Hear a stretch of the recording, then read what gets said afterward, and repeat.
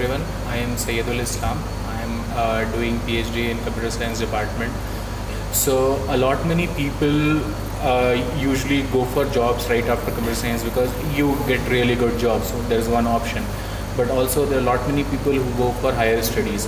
So be it in by giving it to going to ISC or IITs for MTech, or mostly people go for MS abroad. To keep it simple, I'm going to divide with this thing into the parts that we are doing in our department. So we have 6 labs. I'm going to introduce all of these labs because each of these labs work in a very specific area. Okay, so one of those labs is Adapt Lab, where I work, where we work on data mining and parallel computing. So data mining means you have got a lot of data, big data, like you are saying, if people are posting on Facebook, they are taking pictures and they are buying online. So you can get a lot of information from there. So how do you process that thing? Then, so it's a very new field. A lot of opportunities are there for data scientists in the industry, in research as well as in industry. And then there is parallel computing, where let's say you have got quad core system in a machine. So how you make your program run on all the quad cores? Let's say you have got 50 machines in your IPC. So can you make your program use all those 50 machines to do something for you? So there is a whole high performance computing field there. We also work on that. Then another lab in our department is software defined networks lab, SDN lab, where it is also a very new field just coming up, where you change from your typical networks, where you can control the flow of data from the network. Let's say in the bits you want to regulate my YouTube bandwidth will be, means YouTube will be always accessed at very high speed compared to some XYZ other website. So you can configure your whole network in such a way that your YouTube is always get accessed, it always get maximum bandwidth, and so it has lot many applications in data centers and real world tuning. So a very new field. And we have got a nice lab in this department of SDN. People have started working on it. You can do that.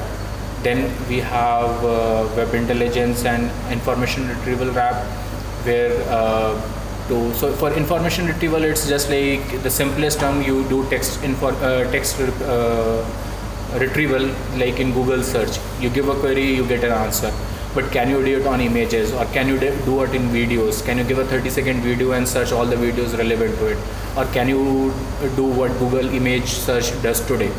So these kind of work people are doing in our lab, one of the lab in the department. Then there is text mining, where you give 10,000 reviews of a particular item, let's say Nikon camera, and you get to know how people feel about it, what are the different features people talk about it, and the computer does all of these things automatically.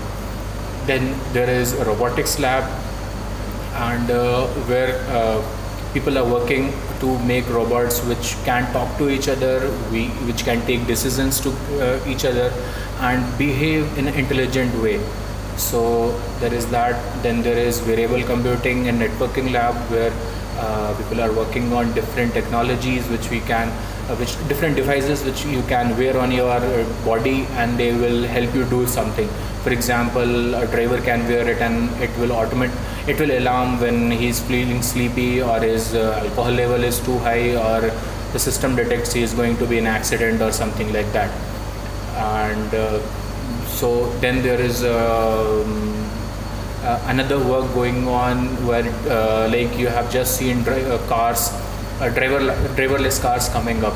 So vehicular network work is going on in vehicular network also, where each vehicle have its own local network. When you go on a highway, each vehicle, as soon as start coming in contact, they start talking to each other, they start passing important information and making some collective decisions. And then there is multimedia and human computer interaction lab, where people are working on augmented reality.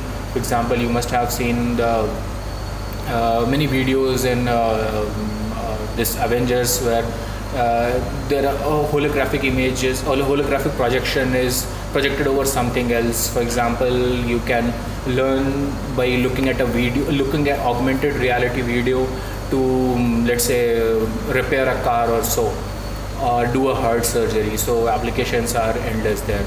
So these are the different labs of our department.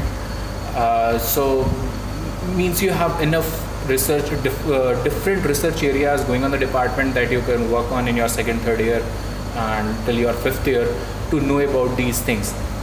But apart from that, I want to give you some generic advice from computer science point of view, that first of all, competitive coding, or more importantly, coding is very much required. Your coding skills would be very much required.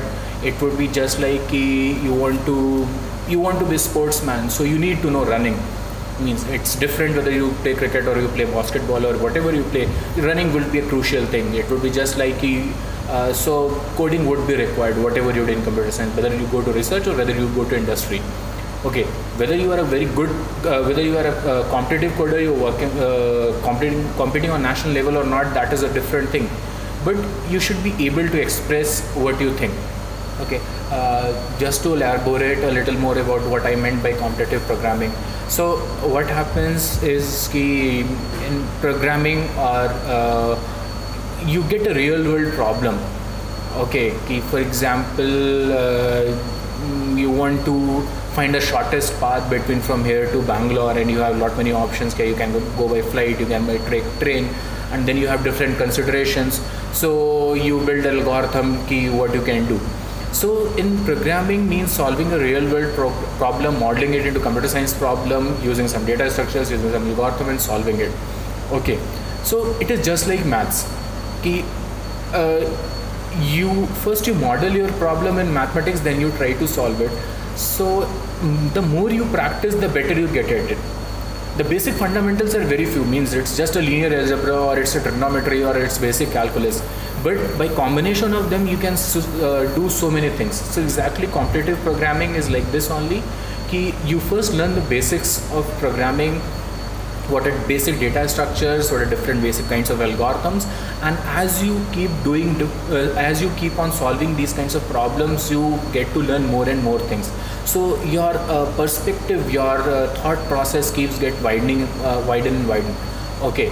So here we have very nice culture. You can find a lot many your seniors who are really good at it, means at India level, at national level, and even abroad, international level.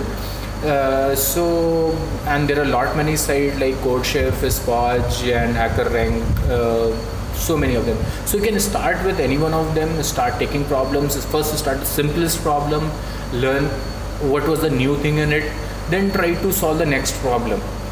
You don't need to learn the answer for each problem, rather key what is strategy you took.